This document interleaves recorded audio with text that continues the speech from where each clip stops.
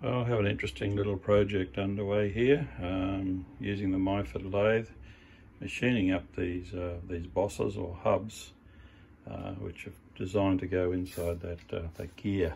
So basically, it has to fit inside there, but in reverse on the other side. It has to be a reasonably snug fit, and also making up these hubs, or these cups, I should say. They're designed to slide over the top. This is out of a automatic door mechanism. We're making a manual override for a commercial automatic door. This piece over here is just my little test piece to make sure that the shaft that these are going to fit on is going to be spot on. And yeah, so far they're the ones that have been absolutely come up really well, properly manufactured, looking the part.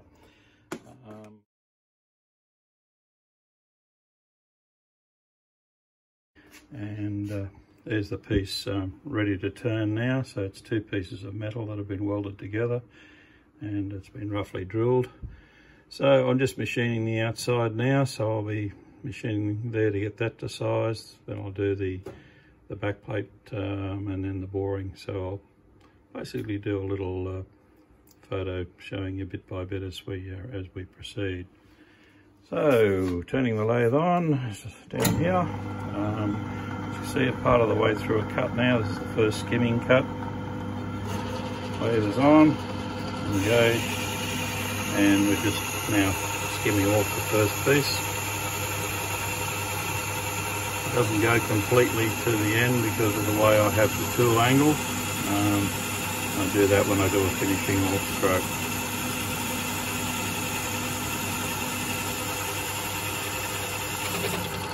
That's it, that's reached the end of its stop.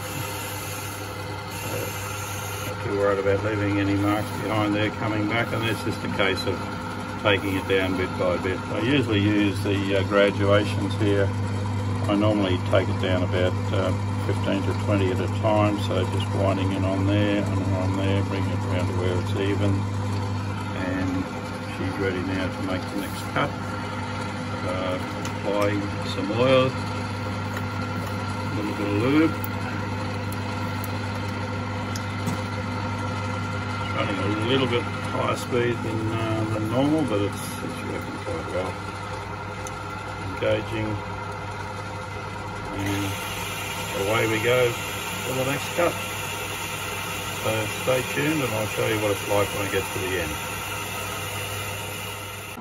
Okay, we're away again. We haven't got to the finishing cut yet. We've got to get this down to around 36mm.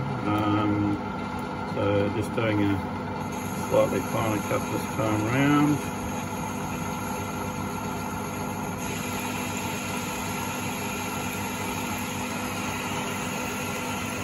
Get to add the oil. I tend to use tool steel for cutting. I find it works quite well.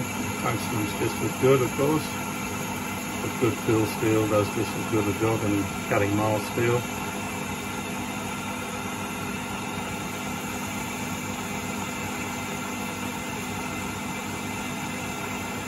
Coming up to the end of the run, disengage. Take up that last bit by hand. There's a clutch up here where I can disengage, wind the tool back, and then obviously making the next cut. That actually was sitting on 90, I just knocked that before, so just going to go 10 this time, and we're ready to go again. Okay, well, we're basically almost down to the size I'm requiring, which is 35.99 in metric. I've just done a very light skimming coat, as you can see by the swarf sitting on the tool there. And on the micrometer here, I don't know if you can see it at all, but we're very, very close to the target. Only about 2 points out, so probably we'll just use a bit of emery tape to just polish the shaft at the end. So for all intents and purposes, that section of the job is finished, and we're pretty well on size, which is good news. Okay, I've just given that a light polish now, and it's come up to on size, so I'm sitting exactly where I need to be setting at 359.99, which is ideal. So that part is finished. A little bit of emery just to polish that last bit off.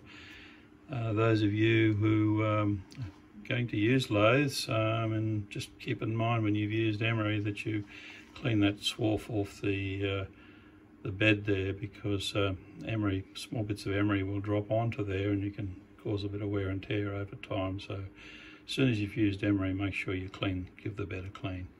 All right, we're now ready to do the plate on the end. That's the next section. Okay, we're now ready to do the end plate. The way I do this section is first I actually lock the carriage down. So the carriage is locked down.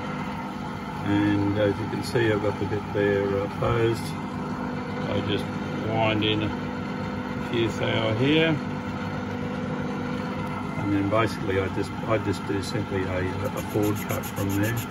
As you can see, it's skipping there on the metal because the metal's a little bit out of true, having been welded on. And just wind it down and just do that till I get to the required size. So obviously stripping it off. See by the smoke, it's got a little bit of oil on there. Don't take it right to the end, just fairly close, because I'll do a finishing cut right at the very end. Take it back. Just using my trusty brush to clean that swarf off so you can see what we're doing. And yeah, we'll just wind in a little bit more. And same thing again, just a rotation in. And now it's starting to clean up quite nicely. Now when I get to this section here, I'm actually going to take a measurement now before I go any further. This outer piece has to actually be machined down in size to make sure I'm not taking off too much. I'll now take a measurement just to double check. I'm glad I did a check of that. I was actually just taking a tad too much material off. My finished size there is 12mm, and it was spot on 12mm with that cut. But I like to do a finishing cut at the end, so I'm just taking off less material this time. And we'll just take this again down. I'm only winding this in by hand. I don't have the luxury of having a power feed. Not in this direction anyhow. And we'll just take it down to just off the shaft slightly. And now there's some little fine adjustments, and we'll get that piece finished. Okay, with this particular exercise, I'll just shut the motor down. We're almost finished. You can see that first cut I made. That'll end up coming off cleanly. I'm almost down to my finished size. This is not a critical component as far as thickness, so I just use a vernier. And I'm down to 12.15, so I've just got to get that down now to 12.00, and we'll be right. So just do this finishing piece, and that'll finish that section, and then the next job will be doing the boring operation. In a fraction of a millimetre here, I'm just going to wind in just a tad here, and I can do it on a slight back cut, and that acts like a finishing cut. That should bring it to absolutely spot on. So just easing it back slowly gives you a reasonably good finish.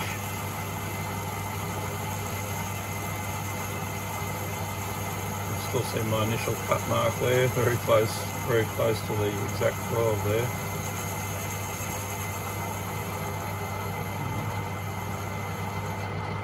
Just a whisker off. Pretty well almost took that mark out. So looking good. So as expected, I'm happy with that. It's come out very, very close to the figure I'm looking at, 11.99. So as I said, it's not a critical part this as far as thickness. It can vary by probably half a mil or so, but it's so close to the 12 that I'm looking for. Yeah, that's finishing two surfaces now, so on to the next stage. Stage of the operation is I've just got to get this length here. This from there to there has to be 46.10, just a whisker off the end of the shaft, just to tidy it up, and I'll have the length I'm looking for. So I'll see if I can do this one-handed. We should be able to. Working lathes for about 50 years now, so it'll become second nature. I love these MYFORDs, they're a good lathe. So all I'm doing here, I'm going to skim a little bit off here, bring the tool up till it just touches, and away we go. Now, although that is not completely clean, I need to just check my measurements, which I will do now. Okie doke, I have my 46.10, and this is basically the final cut, just to clean the end off. So now I have the correct shaft length. I will now have to just put a little chamfer on the outside, and I'll begin the boring operation now with the boring tool to finish the internal shaft. Okay, for this operation now, I've got my boring tool. These quick release tool posts are absolutely fabulous. The bit I'm using is a tungsten tip boring bit, so she's ready to start the boring operation. I don't have too many passes to do here. So basically, lathe on,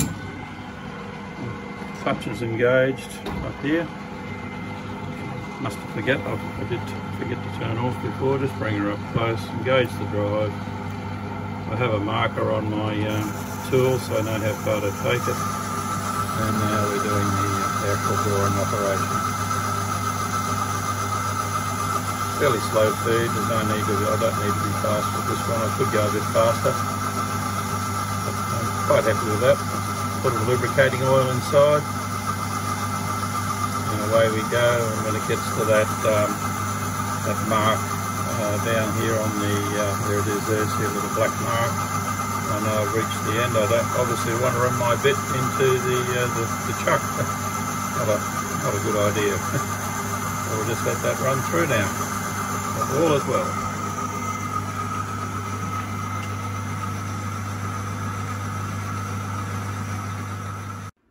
Okay, for this operation I have to be precise with the internal measurements there, because it's to go onto a main driving shaft.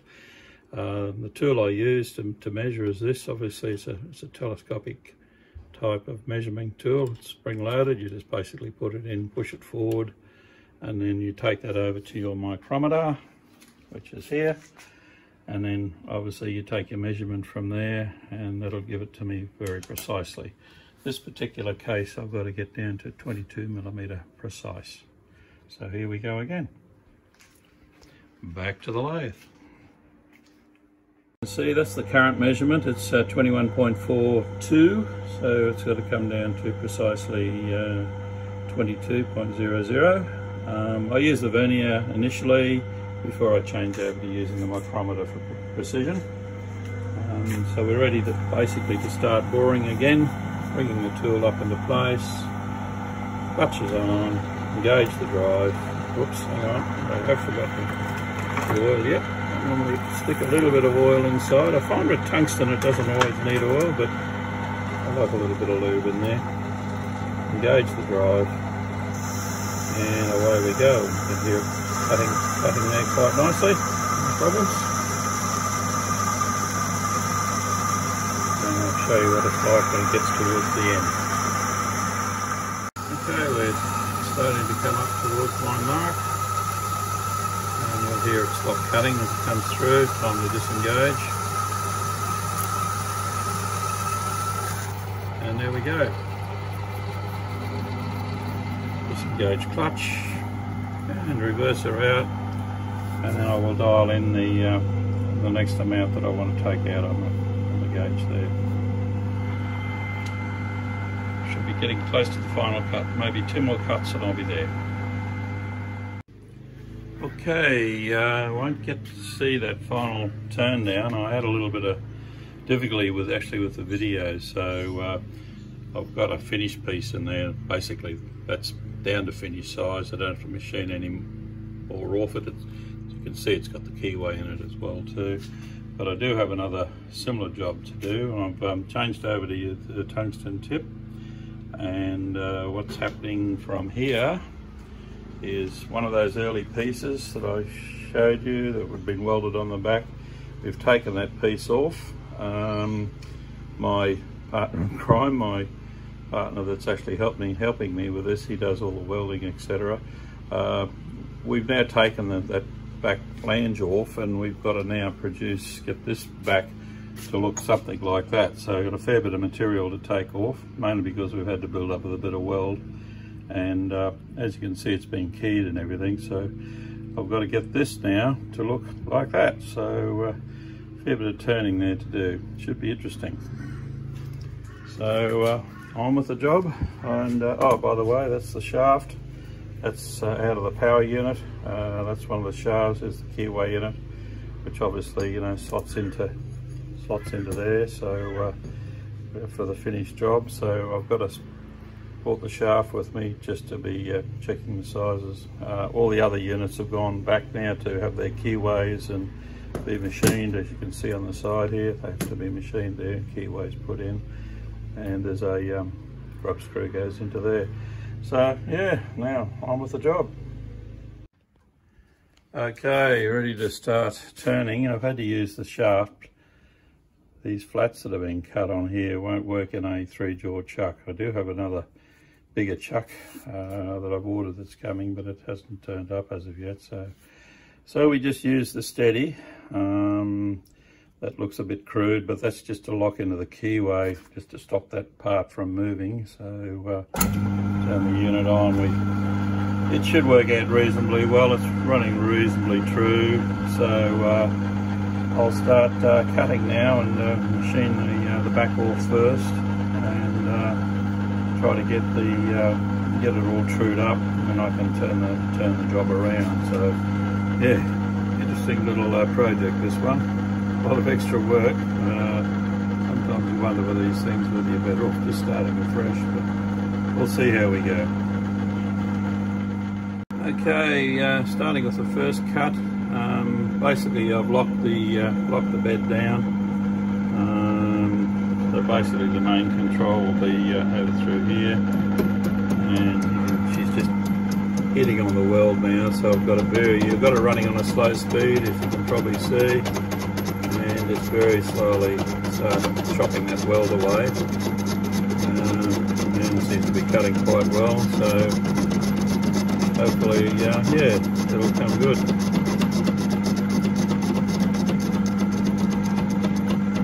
Looks terrible at the moment, but see how we end up. Hopefully it's going to be good job. The steadies are a marvellous tool. If you've got a lathe, they're definitely worth the investment, because a typical case like this gets you out of trouble. Okay, it's cleaning up fairly well. I get a bit worried sometimes when you're trying to machine welds. The welding can change the composition of the metal sometimes and make it very hard, but it's machining reasonably well. About to do another run, and cutting fairly cleanly considering. Just got to clean this back face up, and then I can start working on the rest. Into the metal there now, peeling off quite well. Now she's hitting the weld.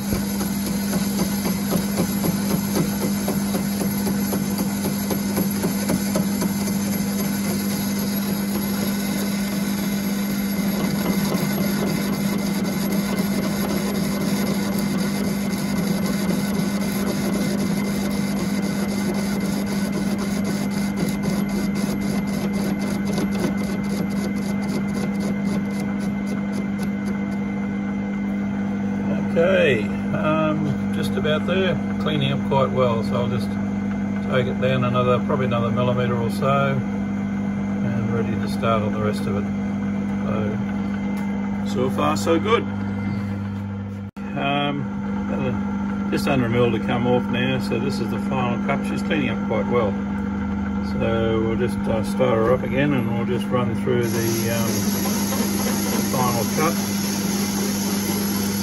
It's cutting into the metal, into the mild steel now, and then you'll hear it hitting the weld shortly. The weld is a bit harder than the mild steel. Just take it right through. The back of this doesn't have to be perfect. It's not a critical component on the back. There's nothing up against it, so it doesn't matter if it's got a little bit of a rough look about it. But we'll still clean it up as best I can. You hear it making a clunking noise now. It's hitting into the weld.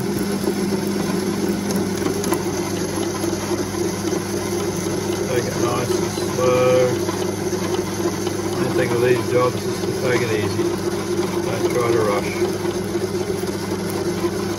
Peeling off quite well.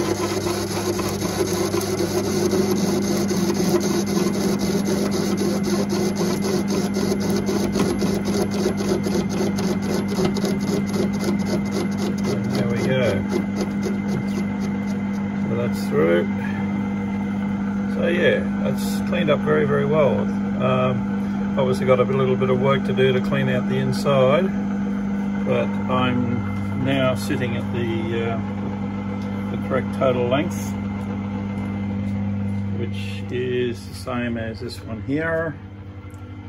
So basically it's the length that's the consideration. I've just run the vernier over it, and yeah, I've got the length down within a fraction of a millimetre, so I'll have to now machine some of this front part off now, and obviously the back as well too. But all's well so far. As a matter of interest too, this is being filmed on my Apple iPhone XR, which is about 12 months old, and does a pretty good job with video, I think. Okay, ready to start cutting on the outside. I've increased the speed on the lathe. Basically, most of the speed control I do through just changing the belt, so stepped it up to the second highest that's available there. We'll start skimming the outside now. I've got to take a fair bit of material off, but do a light skim coat to start with, to get the crap off, and see how we go from here, and away we go. Engage the feed.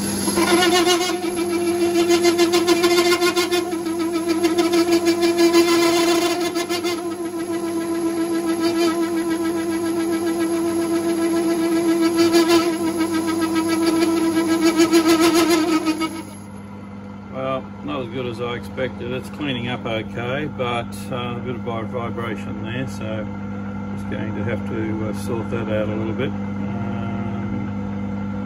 Shouldn't be too difficult to sort. Just find out what's causing it. Okay, relatively easy fix. I just had to put a little bit more tension here to clamp it down a bit firmer. It's obviously getting a bit of vibration on that shaft. The next cut has worked out quite well, and I've also slowed the speed down another notch. So everything should be fine now. So the next pass should be a lot cleaner. Just engage the drive again, and we'll apply a bit of oil. Nice and smoky, but yeah, you can see these forks coming off well, cutting nicely, and no vibration. So just start working the way through it now.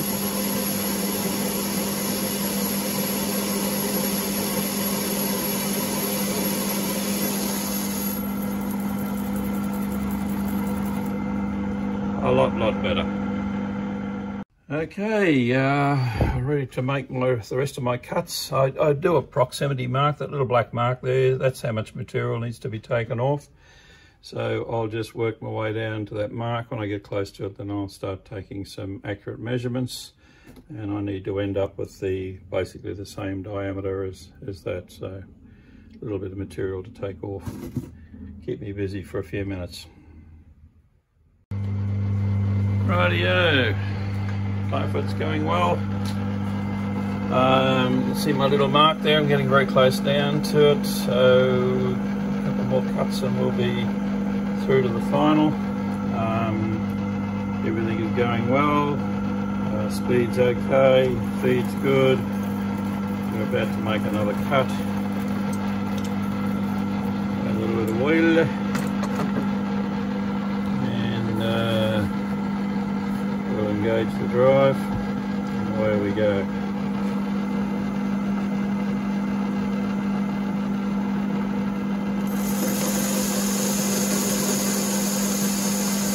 Cutting quite cleanly.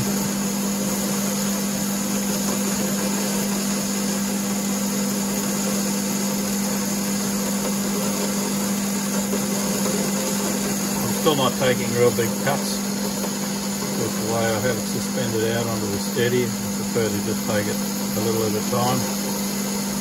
Gets the job done.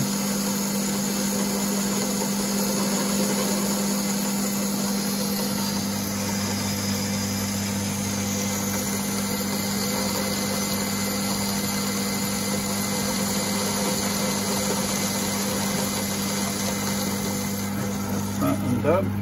Disengage drive.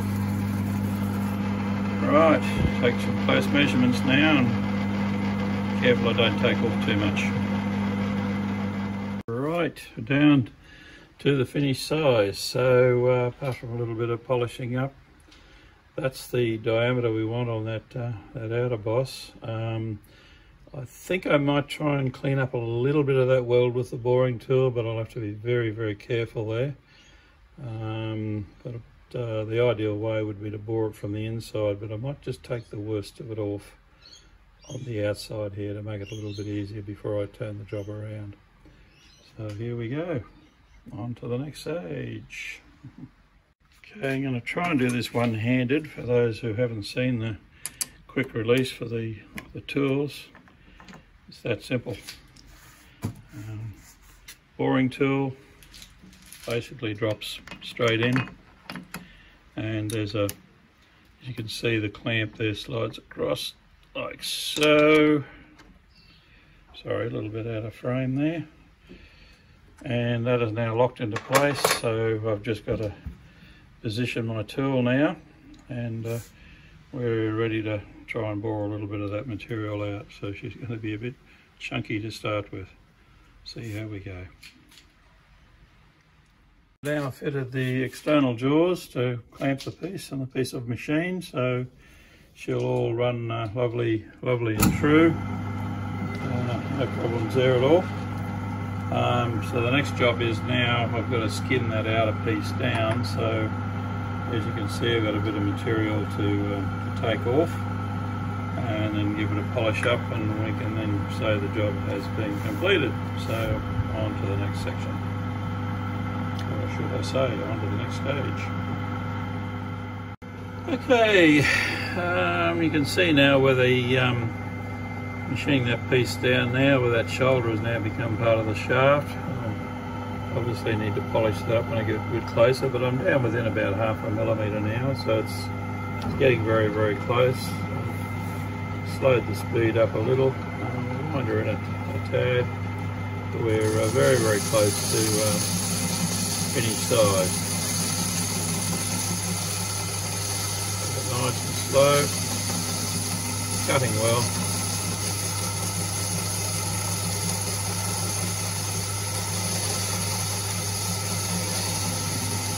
Take it down till she nudges the shaft.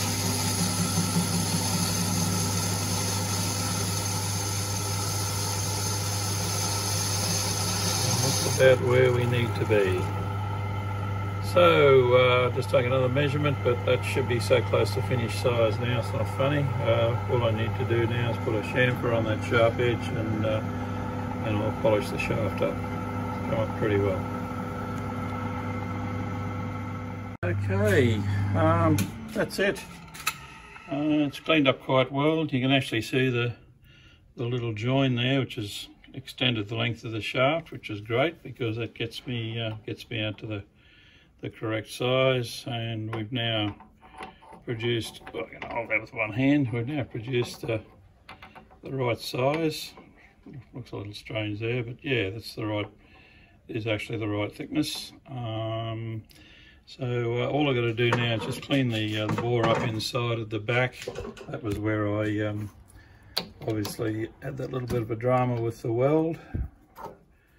So yeah, we've just to tidy up inside there now and re-establish the keyway, which a bit of weld has filled, so that'll be relatively easy to sort out. So yeah, so finished job.